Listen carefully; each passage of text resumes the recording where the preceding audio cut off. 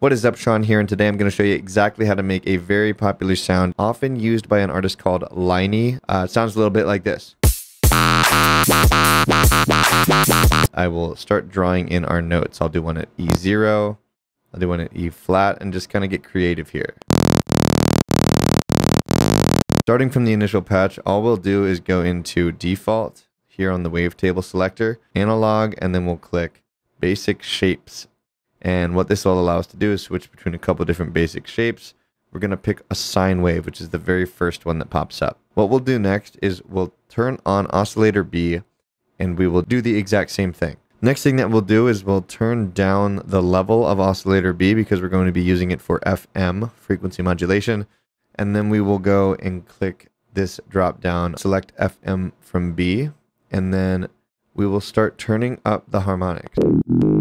And for a lot of these, you'll find the sweet spot is around 30 to 40%. We'll actually change the timbre of this sound by changing the basic shape we are using in oscillator B. So just by changing this wavetable position, which in turn changes the wave shape of oscillator B, we will get a different timbre from Serum. And then when we start playing with the octave, we'll start getting even newer and different timbres. The only other thing we really need to do to take this sound to the finish line is we'll go over here and enable our filter. We can just keep this on MG low 12. We'll jack up this resonance a little bit. We'll take this LFO1 and assign it to the cutoff here. And holding shift and option will change it from unipolar to bipolar. And that's really what we want here.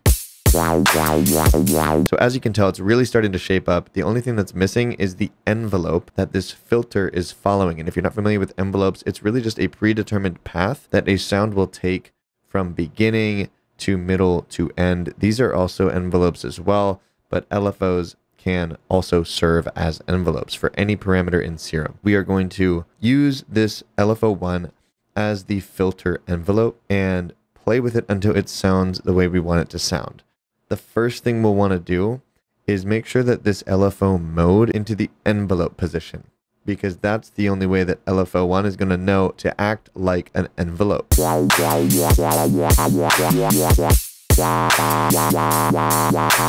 Only final thing I'm going to do is mess with the cutoff until it really sounds dead on.